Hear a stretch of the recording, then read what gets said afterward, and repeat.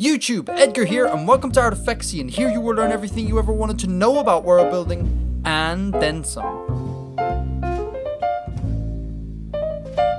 Our solar system has 4 gas giants, right? Okay, but if by gas giant you mean a large radius, low density planet composed primarily of hydrogen and helium, then no. To explain, first some similarities and differences. Surprisingly, all 4 of our giant planets have a banded appearance. Jupiter's bands obviously are the most visually striking. Those on Saturn and Neptune are visible but somewhat muted, whereas Uranus only shows us its stripes in the infrared. Stripes are divided into zones, light-coloured regions of rising gas, and belts, more colourful dark regions of sinking gas. They rotate in an opposite direction to one another and are bounded by 100 meter per second winds called jets.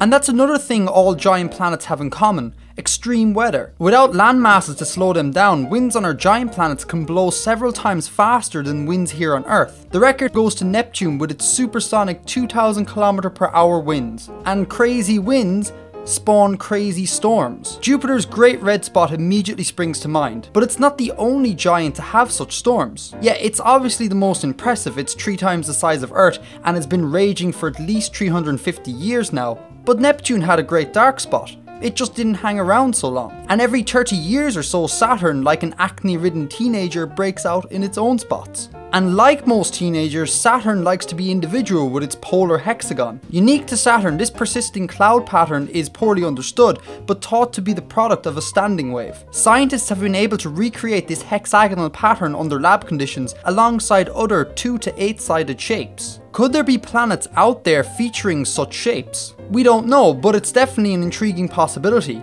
Rings are another thing that the giant planets have in common. Being large and made of icy material, Saturn's rings are easily visible and have been known to us since Galileo's discovery of them in 1610. He did think they were Saturn's ears and that Saturn periodically would devour them, but hey, no one's perfect. We didn't discover the other planets' rings until much later because they are much thinner, composed of dark dusty material, and so are very hard to spot. All our giants hoard moons like it's nobody's business. Between them they have about 170 moons, depending of course on how you define moon. And of these 170, 17 are so large that if they weren't satellites, they'd be dwarf planets. I mean, look at Ganymede and Titan, both are moons, but both are 10% larger than Mercury.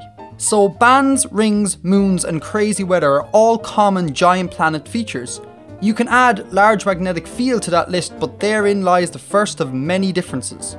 Jupiter's magnetic field is about 14 times stronger than that of Earth's, and is so large that it envelops 4 of its largest moons, protecting them from the solar wind. This same lunar shielding also occurs on Saturn, Uranus and Neptune. Auroras on Jupiter produce about 10 to the 14 watts of auroral power. That's 10,000 times more powerful than Earth's aurora. Just like Jupiter's Great Red Spot, its auroras seem to be permanent features, unlike the other gas giants whose auroras are transient, like Earth's. But the most glaring difference here is that Jupiter and Saturn's magnetic fields are quite regular in nature. Uranus and Neptune's, on the other hand, are not. Theirs do not originate from their geometric centres and are sharply inclined to their axis of rotation. Why? Internal structure.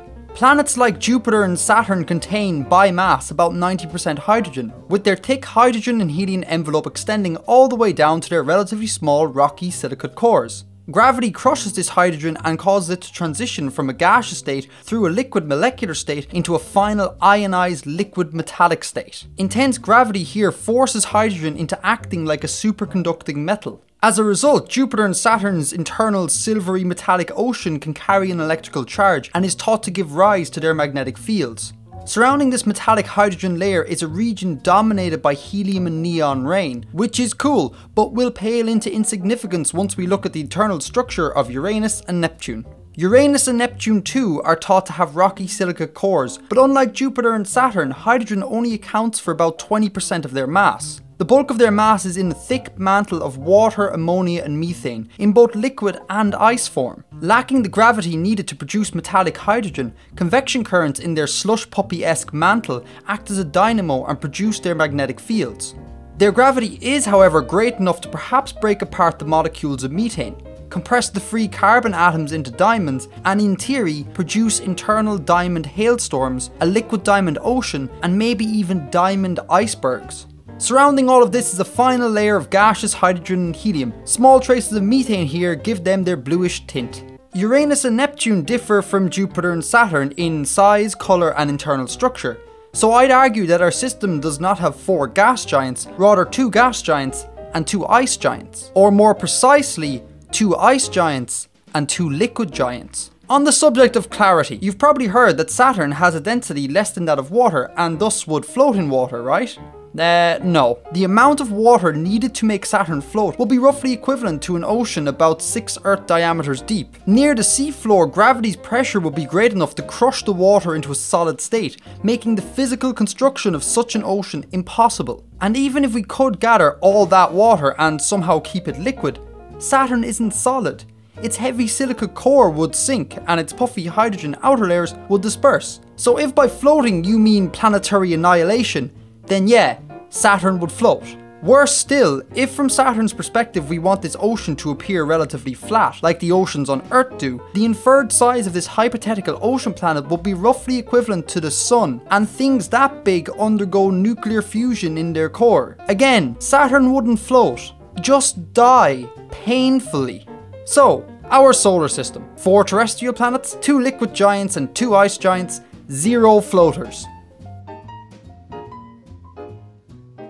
Guys, if you like what you see here in Artifexian, click the links in the description to find me on Facebook and Twitter. And if you're interested, hit like and subscribe for more awesome science-based world building. Thank you all so much for watching.